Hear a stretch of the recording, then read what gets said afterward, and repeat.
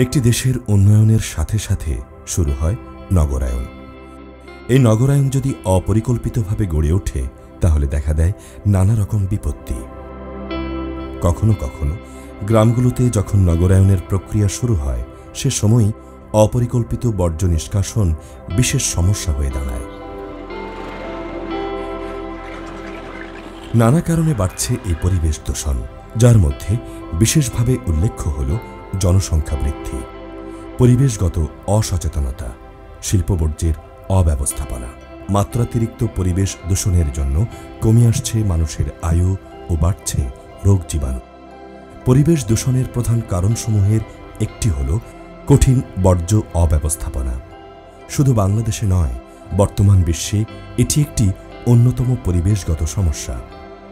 মারাত্মক এই পরিবেশগত সমস্যাটি বাংলাদেশের মতো উন্নয়নশীল দেশগুলোতে ধীরে ধীরে প্রকট থেকে প্রকটতর হচ্ছে। ক্রমবর্ধিষ্ণু জনসংখ্যা, অপরিকল্পিত ও দ্রুত বর্ধমান নগরায়নের কারণে বাংলাদেশে দিন দিন এই সমস্যা বেড়েই চলছে। বিশ্বব্যাংকের একটি গবেষণায় দেখা যায় 2025 সালের মধ্যে সার্কভুক্ত দেশসমূহ 1995 সালের চেয়ে 4 থেকে 5 গুণ বেশি বর্জ্য উৎপাদন করবে। বাংলাদেশের শহর ও নগরে উৎপন্ন কঠিন বর্জ্য যত্রতত্রভাবে রাস্তাঘাটে ও উন্মুক্ত নর্দমায় ফেলে দেয়া হয়।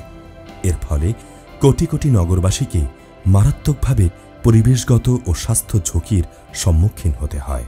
অনেক সময় জৈব আবর্জনা কিছু জিনিস আবার শুকায় যায়, শুকায় বাতাসে মিশে যায়। এগুলো মানুষের আবার নিঃশ্বাসের মাধ্যমে বুকে যায়, বুকে গিয়ে আবার বিভিন্ন রকম রোগ করে, যেমন নিউমোনিয়া, ব্রঙ্কোনিউমোনিয়া, তাদের অ্যাজমা বাড়ায়, ব্রঙ্কাইটিস বাড়ায়। আমাদের কমন যেগুলো রোগ আমরা দেখি, যে কোনো রকমের পেটের পীড়া, এগুলোর দ্বারা এখানে মশা মাছি এগুলো পড়ে, এগুলো আবার খাদ্যের মধ্যে ভেজা এগুলো চড়ায়, এগুলো বিভিন্ন রোগ জীবাণু চড়ায়।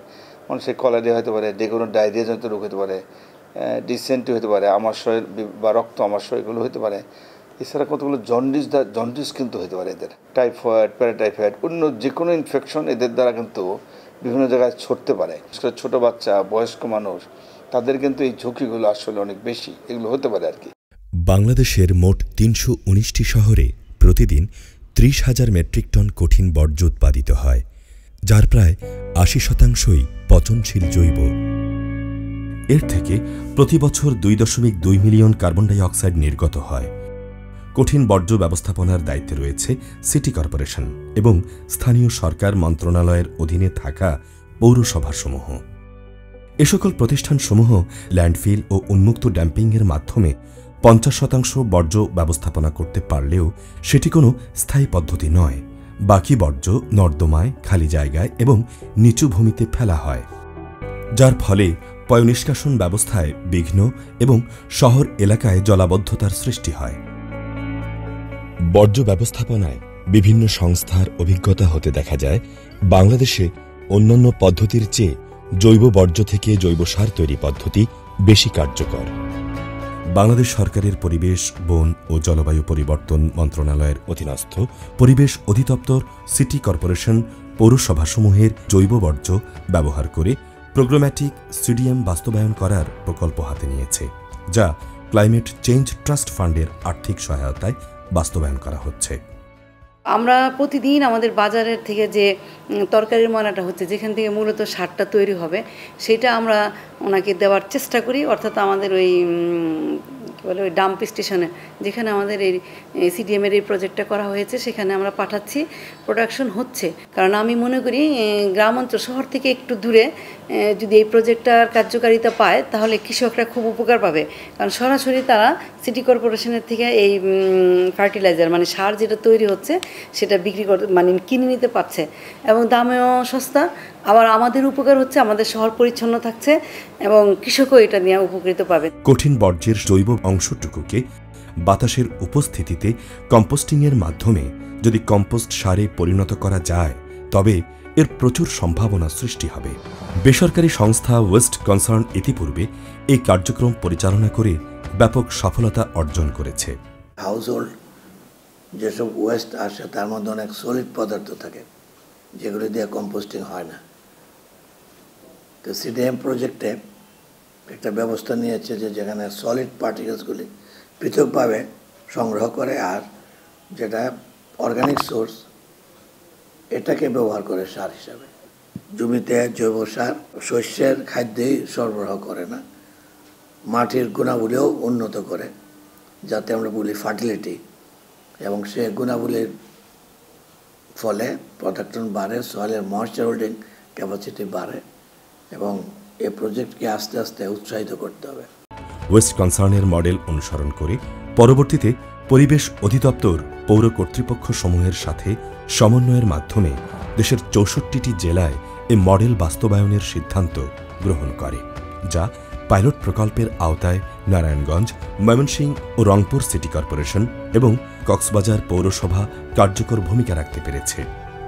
কম্পোস্টিংয়ের মাধ্যমে জৈব বর্জ্য পুনঃপ্রক্রিয়াজাতকরণের ফলে বর্জ্য নিষ্কাশন খরচ হ্রাস পাবে এবং সাথে সাথে তা কৃষিক্ষেত্রেও উল্লেখযোগ্য ভূমিকা রাখবে। কমে যাবে পরিবেশ দূষণের হার। উৎপাদিত কম্পোস্ট সার ব্যবহারে জনগণকে সম্পৃক্ত করার মাধ্যমে তাদের মাঝে ব্যবহার্য বর্জ্য পুনরুদ্ধারের সচেতনতা সৃষ্টি হবে। একই সাথে কর্মক্ষেত্রে এবং উপার্জনের নতুন পথ তৈরি হবে। বাড়ি থেকে ভ্যান গাড়ি দিয়ে আবর্জনা সংগ্রহ করা হয়। জৈব ও অজৈব পদার্থগুলো সতর্কতার সাথে পৃথক করা হয়। আবর্জনা বাক্সের ভেতর স্তূপ করা হয়। প্রতিদিন 2 বার করে তাপমাত্রা পর্যবেক্ষণ করা হয়। আবর্জনায় আর্দ্রতার পরিমাপ অনুযায়ী 40 থেকে 65 দিন পর কম্পোস্ট পুরোপুরি পরিপক্ক হয়। কম্পোস্ট থেকে অপ্রয়োজনীয় পদার্থ চালা বা স্ক্রিনিংয়ের মাধ্যমে আলাদা করা হয়। চালার পর কম্পোস্ট শুকনো জায়গায় সংরক্ষণ করতে হয় এবং বাজারের চাহিদা অনুযায়ী 1 থেকে 40 কেজি পানিরোধী ব্যাগে কম্পোস্ট ভর্তি করতে হয়। সারটা ধানে ভুঁইতে ব্যবহার করি, আপনার সবজির খেতে ব্যবহার করি, আপনার এই যে কলা গাছ, মানে যে কোনো মাটিতেই ব্যবহার করলে, যে কোনো ফসলে মাটিতে ব্যবহার করলে এর গুণাগুণ অনেক পাওয়া যায়। পরিবেশ দূষণমুক্ত দেশ আজ সকলের দাবি। পরিবেশ সংরক্ষণের প্রয়োজনেই কঠিন বর্জ্য ব্যবস্থাপনার উদ্যোগ নেওয়া হচ্ছে।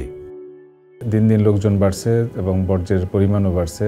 এই যে বর্ধিত হবে, এটার জন্য বর্জ্য ব্যবস্থাপনার যে প্রস্তুতি সেটা যথেষ্ট নয়। সেই জন্য আমরা অগ্রণী প্রকল্প হিসাবে আমরা কিছু প্রকল্প বাস্তবায়ন করছি। তার মধ্যে ক্লিন ডেভেলপমেন্ট মেকানিজমের যে একটি প্রকল্প, CDM প্রকল্প বলছি, এটি United Nations framework convention on climate চেঞ্জের নিবন্ধিত হয়েছে এবং আমরা বাংলাদেশ সরকারের যে জলবায়ু পরিবর্তন ট্রাস্ট ফান্ড, ডেনমার্ক সরকার এবং জার্মান সরকারের সহায়তায় আমরা অগ্রণী প্রকল্প হিসাবে, পাইলট প্রকল্প হিসাবে আমরা নারায়ণগঞ্জ, রংপুর এবং ময়মনসিংহ এই জেলাগুলোতে আমরা এই প্রকল্পটা বাস্তবায়ন করছি। বর্জ্য ব্যবস্থাপনা মূলত পরিবেশ অধিদপ্তরের মূল কাজ নয়, কিন্তু আমরা এই প্রকল্পগুলোর মাধ্যমে সিটি কর্পোরেশন এবং পৌরসভাকে আমরা হাতে কলমে দেখিয়ে দিচ্ছি যে এই টেকনোলজির মাধ্যমে মিউনিসিপ্যাল সলিড ওয়েস্ট তৈরি হচ্ছে, সেটাকে তারা সারে রূপান্তরিত করতে পারে এবং গ্যাসে রূপান্তরিত করে সেটা ব্যবস্থাপনা করতে পারে।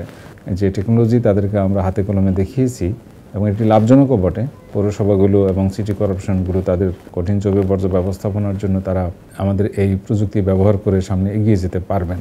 আমরা প্রতিটি জেলায় একটি করে কম্পোস্ট প্ল্যান তৈরি করে দেওয়ার আমাদের পরিকল্পনা রয়েছে এবং সেটি অপারেশনে নিয়ে এবং অপারেটর নিয়োগ করে আমরা দিব এবং আমরা আশা করি এই কঠিন বর্জ্য ব্যবস্থাপনার মাধ্যমে শহরগুলোতে যে পরিবেশ দূষণ হচ্ছে সেটি একসময় বন্ধ হয়ে যাবে এবং শহর পরিবেশ দূষণমুক্ত থাকবে এবং শহরের বাতাস এবং শহরের পরিবেশ সুন্দর হবে।